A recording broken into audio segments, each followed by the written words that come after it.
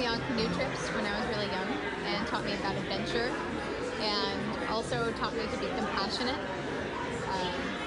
He showed me that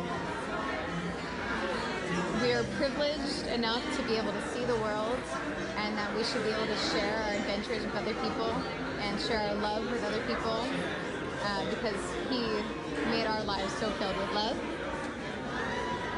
And my whole family embraces that. We like to love a lot. Yeah, and I think that one of my greatest mentors and a woman who has helped me get through the night in really rough times is my best friend Jenny.